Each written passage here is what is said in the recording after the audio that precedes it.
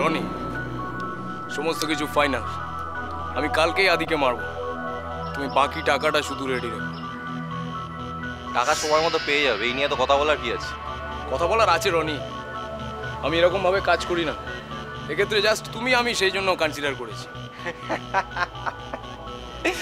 তুমি তো বেশ শিক্ষিত মার্ডারের গুরু। আর ইংরেজি যাচ্ছ কথায় কথায়, কনসিডার।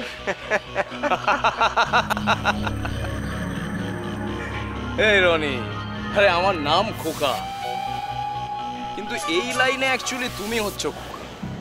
আমি জানি তুমি অন্যান্য ব্যাপারে অনেক বেশি চালাক, অনেক শেয়ানা, আমি জানি, কিন্তু এই লাইনটার ক্ষেত্রে তুমি হচ্ছে একটা বড় জিরো, বিগ জিরো। চার্লস চোপড়াজের নাম শুনেছো? বা ইদানিংকালে যে সমস্ত লোকজনের আন্ডারওয়ার্ল্ড কভার করছে তাদের নাম জানো? তাদের একাডেমিক কোয়ালিফিকেশন, ইংরেজিতে বলে যেটা, পড়াশোনা জানো সেগুলো? জানো? আরে ভাই, শিক্ষা না থাকলে কাজ করবে কি করে? তবে আমি ওনাদের মতো অত মহান নই।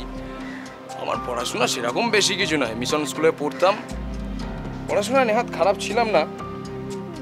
আইসিএসসিতে ভালো মার্কস ছিল, তারপর সালা ফুটো কপালে এ লাইনে চলে। তাই আমাকে তুমি নিচু চোখে দেখো না, আন্ডার এস্টিমেট করো না। যাই হোক, কালকের আমি এক হাতে আদির লাশ দেবো আর এক হাতে টাকা নেব। টাকা পেয়ে যাবে সময় মতো। কালে কাজটা কখন করছো? সেটা তোমাকেও সময় মতো জানিয়ে।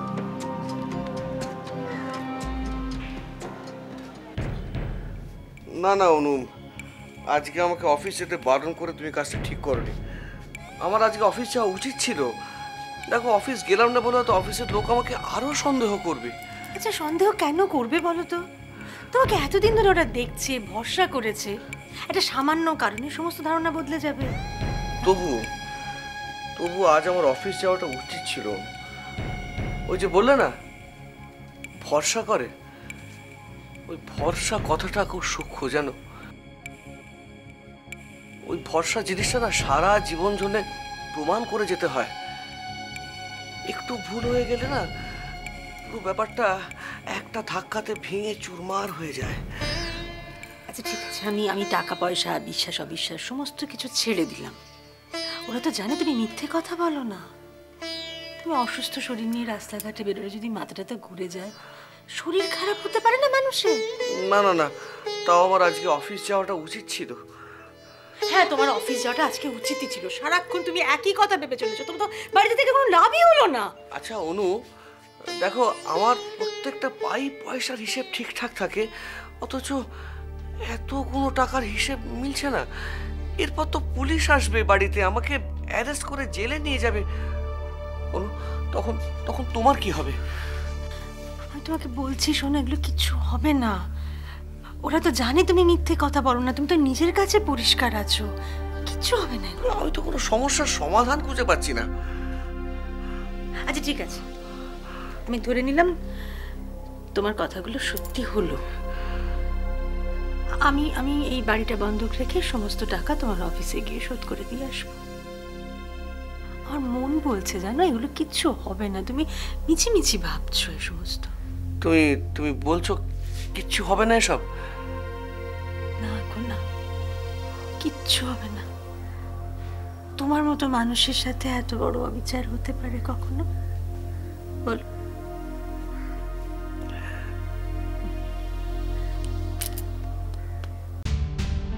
কিভাবে বোঝাবো মম ড্যাডকে? ওরা তো আমার একটাও কথা বিশ্বাস করতে চাইছে না। না না, সাহেবকে এবার কোনো সুযোগ দেওয়া চলবে না। কিন্তু সব থেকে বড় কথা হলো, এটা আদি আর আমার দুজনের সমস্যা। ওর হেল্প ছাড়া আমি একা কিছু করতে পারবো না।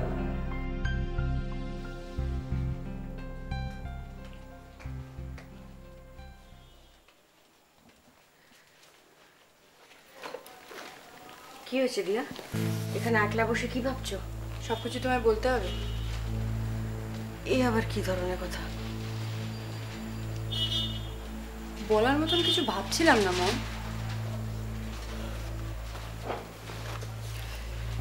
এনিওয়ে, আমাকে একটু বেরোতে হবে। Now you decide and tell me যে আমি তোমাকে ভরসা করে একলা বাড়িতে রেখে যেতে পারি কি? আমাকে একদম না। Do not trust me. Why will you trust me? তালাটা মেরে ভালো করে চাবিটা নিয়ে চলে যাও। হোয়াটস রং উইথ ইউ দিয়া? আমি তো তোমার উপর বিশ্বাস করতে চাই।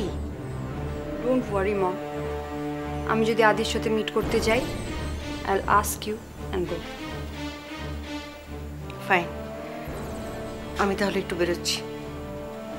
Take care.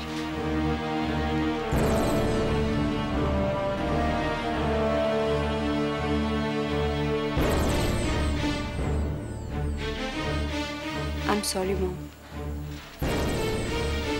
আমাদের সবার ভালোর জন্য আমার এই মিথ্যা কথাটা বলতেই হবে। I am extremely sorry. Please forgive me.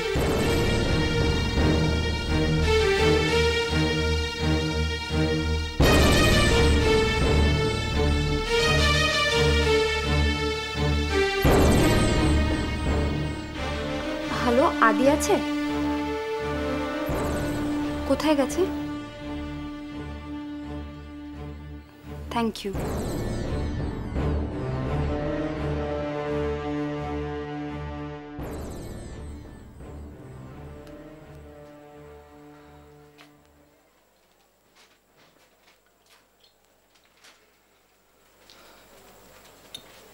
কাকু শরীরটা খুব খারাপ রে বাবাই। হ্যাঁ, আসলে মনটা খারাপ তো, তাই মন খারাপটা শরীরটাকে আরো বেশি এফেক্ট করছে। মন খারাপ কেন? আদিকে নিয়ে। দেখ, আমরা সবাই তো কিছু না কিছু নিয়ে ব্যস্ত। তুই তোর পড়াশুনো নিয়ে, আমি আমার টিউশন নিয়ে, দেবা ব্যবসা নিয়ে, আর ইমন বিদেশ যাওয়া নিয়ে। সত্যি আমাদের মধ্যে সবাই কেমন যেন সবাই নিজেদের নিয়ে ব্যস্ত, অথচ আদিটাকে দেখ, ও কেমন যেন ভাসছে, ওর মধ্যে কোনো স্থিরতাই নেই। সেই আদিটা চিরকালই এরকম। এত সম্ভাবনা রয়েছে ওর মধ্যে, কিন্তু কোনোদিনই কোনো ডিসিশন নিতে পারলো না। ঠিক বলেছিস, কিন্তু কিন্তু দেখিস একদিন সব ঠিক হয়ে যাবে। হ্যাঁ রে, আদি অনেক বড় হবে, আমার বিশ্বাস আদি খুব বড় হবে। কিন্তু ততদিনে আমরা সবাই আলাদা হয়ে যাবো রে, সবাই আলাদা হয়ে যাব, কেউ পাশে থেকে ওকে হেল্প করতে পারবো না। আচ্ছা গবু, আমরা তো অনেকদিন ক্লাবে যাই না, গ্রামটায় বোধহয় ধুলো পড়ে গেছে। যাবি আজকে সবাই মিলে?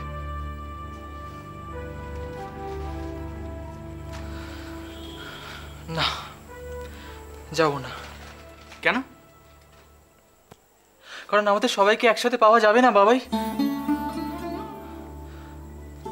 দাদু মারা যাবার পর থেকেই ইমনটা কেমন যেন একটা হয়ে গেছে, ওর আগের মতো নেই রে।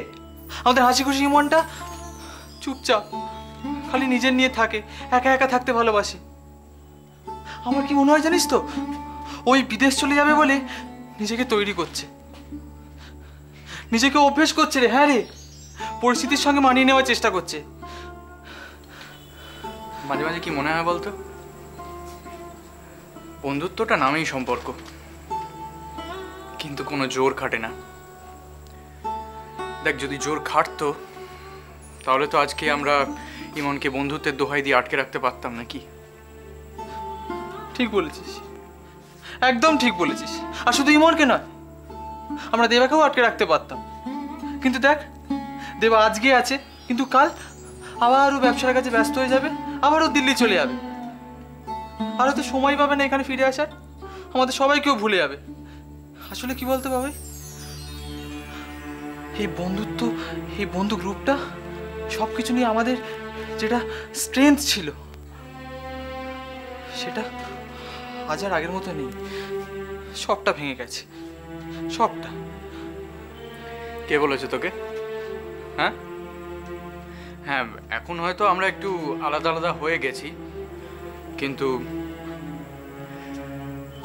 একদিন সব আবার ঠিক হয়ে যাবে। এই ধর ইমন হয়তো এখন বুঝতে পারছে না, কিন্তু একদিন ঠিক বুঝবে। আরে বাবা, আমরা অকারণে এরকম দূরে সরে যাব কেন? কারণ সেই ছাড়া আর কিছু উপায় নেই।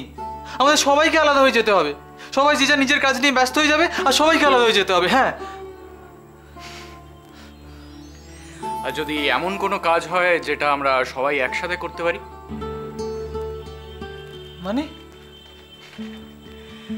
দেবার সঙ্গে আমার কালকে কথা হচ্ছিল, আর দেবা বলল যে ও এখানে মানে কলকাতায় একটা ইন্টেরিয়ার ডেকোরেশনে ফার্ম খুলছে এবং আমরা সবাই তাতে কোনো না কোনোভাবে ইনভলভ থাকবো, বুঝলি? হ্যাঁ, কিন্তু আমি তো এইসব কিছু জানি না বাবাই। জানিস না মানে? তুই কি ভুলে গেছিস তুই ছোটবেলায় খুব ভালো আঁকতিস, নাকি বড় হয়ে আঁকা ভুলে গেছিস? না না, সেসব ভুলবো কেন, কিন্তু ওই আঁকার সঙ্গে এইসবের কি সম্পর্ক? ইচ্ছে থাকলেই উপায় হয় গবুচন্দ্র। দিল্লি থেকে দেবার কোন এক বন্ধু আসছে, সেই ট্রেনিং করাবে, বুঝলি? অত চিন্তা করিস না, আমরা সবাই একসাথেই থাকবো, আমাদের গ্রুপও একসাথেই থাকবে, বুঝলি? তাই তাই আমরা সবাই একসাথে থাকবো? থাকবো। যাক বাবা, এবারে শান্তি তো? খুব খুব খুব শান্তি, খুব নিশ্চিন্ত লাগছে। আর কোনো চাপ নেই? কোনো চাপ নেই। ও সাবাস বাবা, বাবু। আমরা সবাই আবার একসাথে থাকতে পারবো, সব বন্ধুরা একসাথে কাজ করতে পারবো, সবাই মিলেমিশে থাকতে পারবো। হ্যাঁ রে, নিশ্চিন্ত? একদম। বাহ, বেশ ভালো একটা ইমোশনাল বন্ডিং তৈরি হয়েছে দেখছি। কি ঠিকই বলেছিস। এই যে আমাদের আলাদা আলাদা হয়ে যাওয়ার প্ল্যানটা হচ্ছিল না, সেটা কিন্তু হতে দেওয়া যাবে না। গবু, আমরা যে প্ল্যানটা করলাম সেটা কিন্তু প্র্যাকটিক্যালি করে দেখাতে হবে। একদম। শোন, দেবা সব ব্যবস্থা করে রেখেছে এবং তাতে তুইও আসিস। আমি? হ্যাঁ, তুই।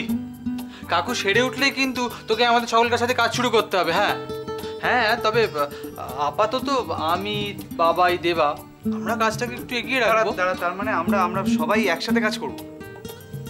হ্যাঁ, আমরা সবাই একসাথে কাজ করব।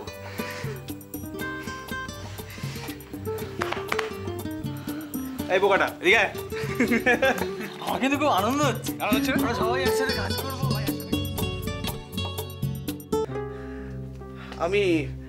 আমি আদির ভবিষ্যৎ তো ঠিক করতে পারলাম না।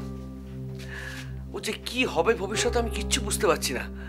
এদিকে মৌয়ের অল্প বয়স, অনু আমার খুব ভয় করছে জানো। আমার ভাইটাও তো ঠিক মতো মানুষ হলো না। আমার জন্য আমার ছেলে, আমার মেয়ে দুজনেই ফেসে যাবে। আচ্ছা, কি হচ্ছে কি? তুমি আবার নিজেকে দোষী মনে করছো? তোমাকে লোকেরা চোর বলার আগে তুমি তো নিজেই হেরে বসে আছো। কি দাঁড়াও, কি আবার বেল দিল এখন? তুমি দাঁড়াও, আমি দেখছি।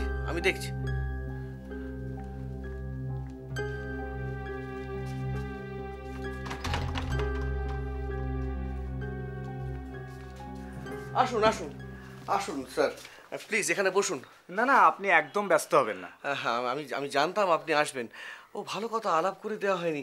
আমার গিন্নি অনুরাধা আর আমার সিনিয়র অফিসার মিস্টার ঠঙ্গরাজ। হ্যাঁ, আমি তো তোমায় বলেছিলাম উনি আসবেন, কি বলিনি বলো? হ্যাঁ আচ্ছা, আপনি বলুন আগে আপনার শরীর কেমন আছে? না মানে ওই, হ্যাঁ, শরীর খারাপের জন্যই অফিস যেতে পারিনি। আপনি বিশ্বাস করুন, ভয় পেয়ে কিন্তু নয়। আরে আপনি এসব কথা কি বলছেন? আমি জানি আপনি কিরকম মানুষ। তবে হ্যাঁ, যাদের ভয় পাওয়া উচিত ছিল তারা কিন্তু মাথা উঁচু করে ঘুরে বেড়াচ্ছিল। মানে আমি আগে থেকেই জানতাম আপনি নির্দোষ। তবে যতক্ষণ না কোনো প্রমাণ পাওয়া যায়, বুঝতেই পারছেন। তার মানে কি প্রমাণ পাওয়া গেছে? হ্যাঁ, আপনার কলিগ পীযূষবাবু ধরা পড়েছে।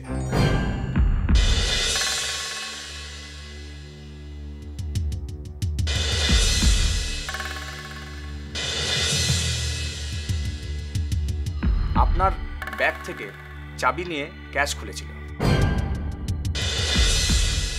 বেয়ারা সুবল নিজের চোখে সব দেখেছে। এতদিন ভয় দেখিয়ে ওর মুখ বন্ধ করে রাখার চেষ্টা হয়েছিল, তবে আজ ও সব খুলে বলে দিয়েছে। কি বলছেন স্যার? পীযূষ? হ্যাঁ, যে এতদিন আপনাকে দাদা দাদা করে পেছনে পেছনে ঘুরে বেড়াতো, সেই পীযূষ কান্তি বিশ্বাস। এতেই এত অবাক হচ্ছেন? আর এই চক্রান্তের পেছনে আর যে নামটি রয়েছে সেটা শুনলে আপনি কি বলবেন? আরো একজন? কে সে? সে আপনাদের খুব কাছের, আপনাদের খুব প্রিয় একজন মানুষ। আপনি অফিসে গিয়েও তার কথা মাঝে মধ্যে বলতেন। কি অনিমেষ বাবু, কিছু মনে পড়ছে? মানে অফিসের কেউ নয়? না,